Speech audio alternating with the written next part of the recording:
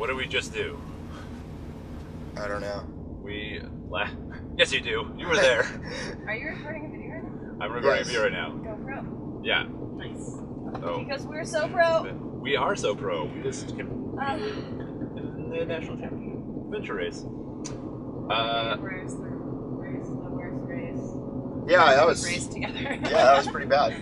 Maybe the worst. The biggest stage and the best failure. Yeah. Well, Darren, to answer your question, we raced USARA Nationals 2015. It took us about 28 hours. We got like 3/4 of the checkpoints. We made a couple sweet errors, and we still pretty much had fun doing it. Yeah, I actually, for being kind of a very dramatic race for us, I actually had a lot of fun on this one. Yeah. I'm not really sure why. Like after the race. I'm asking myself why. Yeah. Well, like after the race, I actually feel pretty good about the race. Where like some of the other ones, it takes me a few days to be like, to feel good about it. Maybe because you don't have to feel that about it. We did horribly. Well, maybe it's because that's a good point. Since we started off at the back, like everything is a win, right? We started off in last place for the first 2 hours of the race. Yeah. And then so after, nowhere to go there, but better. Slight correction. Well, I guess for the first 2 hours, yeah, you're right. We snuck into third to last for a minute there. Yeah, for a minute. We had to make sure that didn't last long. I'm like, you can't be the underdog unless you start at the bottom. It's true. You know, so. It's kind of like the movie Driven. You ever seen that? I hated that movie. Yeah, it's an awful movie, but, you know, in the last race of the season, he comes back. Kind of like Talladega Nights. That's a better example. That's a better example. Yeah, Talladega Nights. Okay, we Ricky Bobbied that yesterday. We didn't win, but it was close. Maybe in here. So what was each of your favorite parts of the race? Or each individual person, your favorite parts of the race?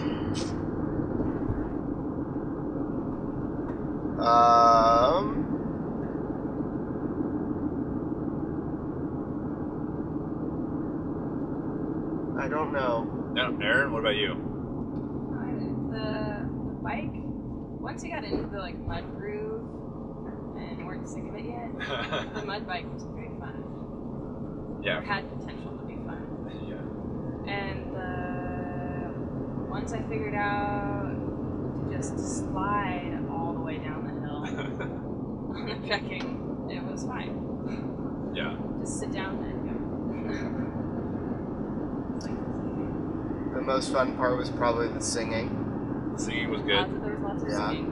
That really helped with paddle rhythms. I think we should practice. Yeah, that was. You did have your little paddle song. I hadn't heard that that out before. I was kind of trying to set the pace. Some of that.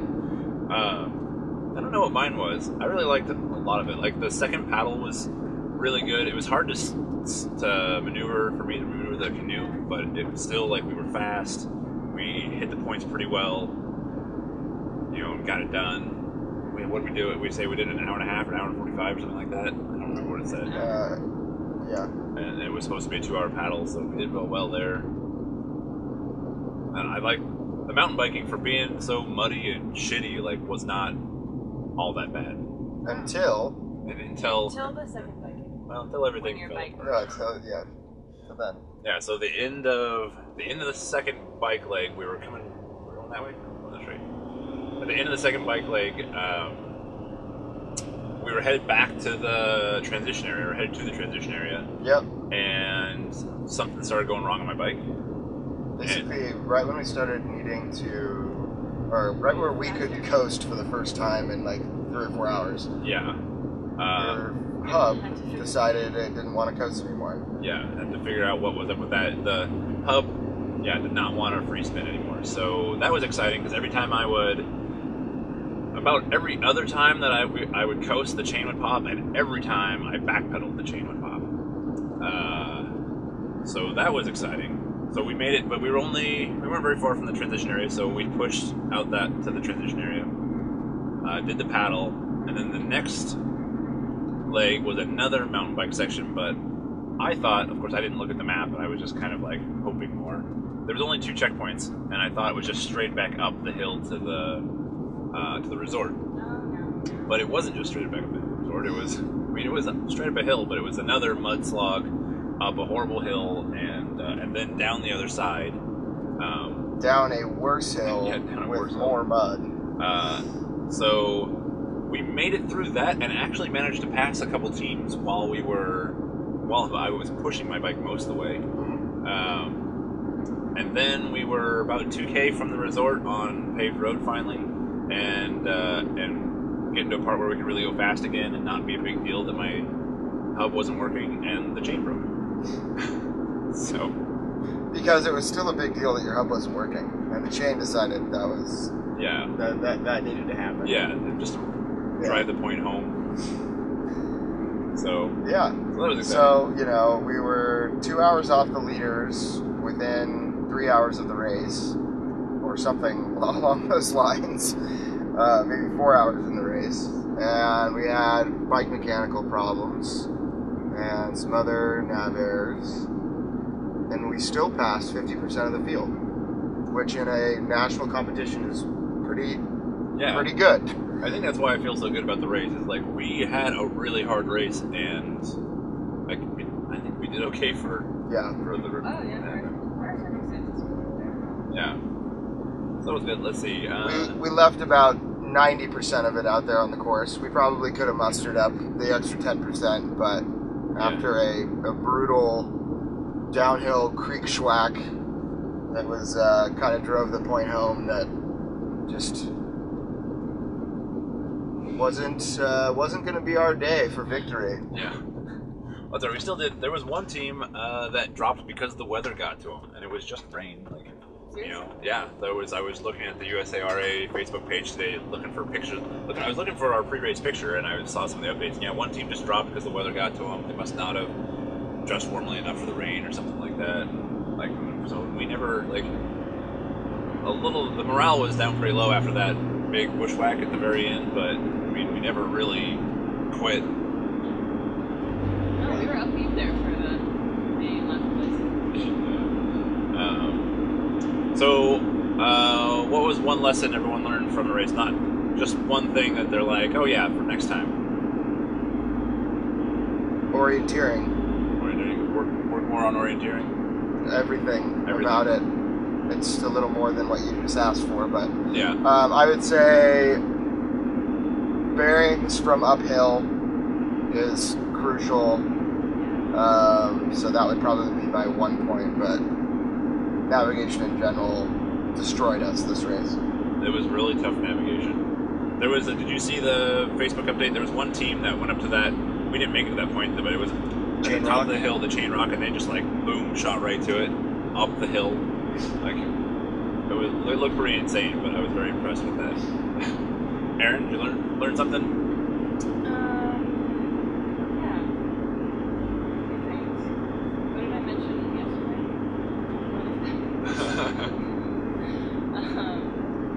I think the importance of like the next day regrouping is key.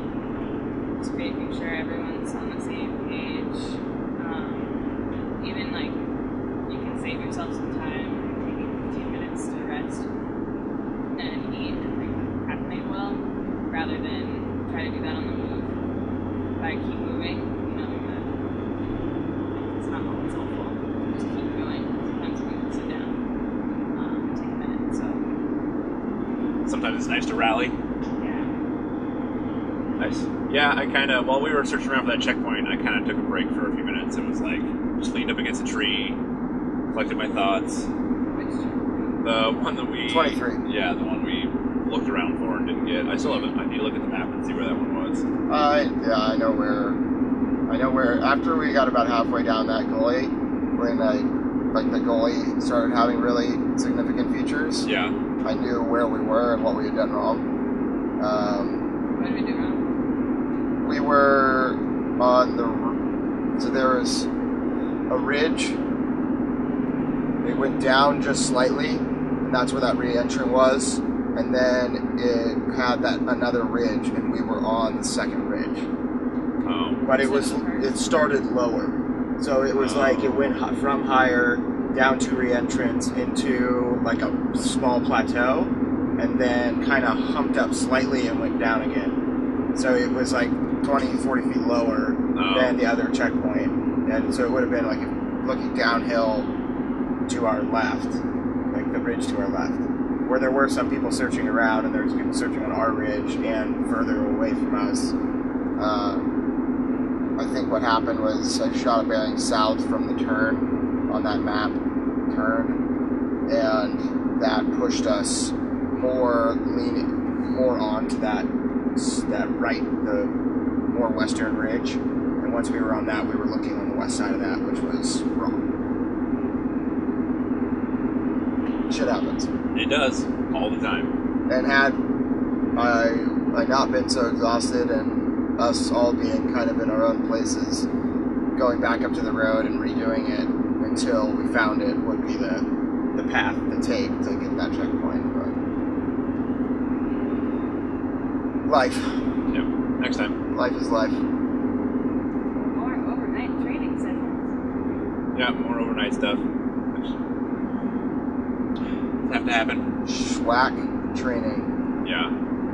Well, and my big lesson was don't fight your body. I figured out my knee problems. I've been having knee problems for basically the last half of the season, the last 3 or 4 races, plus 3 races, and it was my running form. I was trying to overcompensate for the way I was running, and it was just causing me knee pain. And I stopped doing that this race, and I was, a lot better. So Nice. fix that. So next year I'll be even faster. Keep training. That'll make the rock hopping over lava rock faster. That'll make the bushwhacking a little faster. Don't you also need some adventure spectacles? Yeah, I need some better glasses. Yeah. For sure, some contacts. That would help a lot with a lot of things, especially at night. It mostly affects me at night. It just makes it that much harder to see what's going on. Anything else? No? One of our things we were going to work on from the last race, the Bend AR, was nutrition, and I think We definitely worked on that. yeah, we did a lot better on that. I think I was within 2 hours of calories away from my goal, which was still well above what I did, or even my goal was in Bend AR, so that was good for me. And none of us really bonked, I don't think. My muscles were tired through a couple Yeah. things, but I never was like, I just don't have any energy. Yeah. I bonked. Well, no, I didn't bonk, but when I got tired, Yeah. I was done. Yeah, you were kind of just shuffling around a little bit. Yeah. I was too. Yeah. Plenty of sleepwalking happened. Goodness. Yeah. Zombie 4 o'clock in the morning, 5 o'clock in the morning. It's always difficult to make that turn. See, if we just were as fast as Tech knew, they didn't even have to worry about that. They were done before. Exactly. They got done before they retired, so There. They got done way before we even got to yeah. Lots of stuff to work on. We would have, yeah, lots of stuff to work on, lots of what ifs, but Yeah. But it was a good race. It was interesting to see Kentucky and to experience the weird the rainforest in Kentucky. Yeah. There's a hurricane hit us during the race. Yeah, well, that was part of it too. I didn't even think that was a thing. I didn't think hurricanes came this far inland, but evidently when there's an adventure race going on. And I was thinking about it. So the weather was definitely a part of this race, and we talked about the mud. It was raining off and on the whole entire time. And I think what was happening is the hurricanes spin, and they've got arms.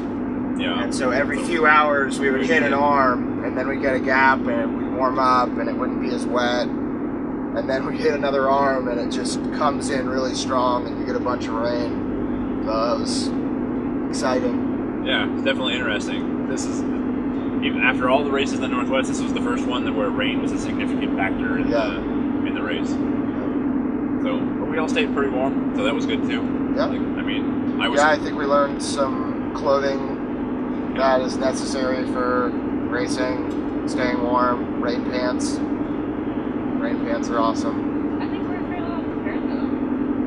I felt like I brought out a perfect amount of gear. If you didn't have rain pants on the paddle. I could have put my pants on though. Yeah.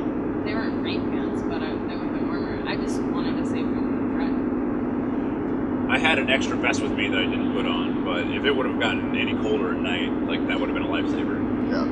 Like it was at 4 in the evening. It was 57 degrees, and at midnight it was like 52, I think. So it was not really that big of a temperature swing. No. It was nice. It's a lot easier to plan for. Yeah. All right. Well, good end of the season, guys. Good job. Woohoo!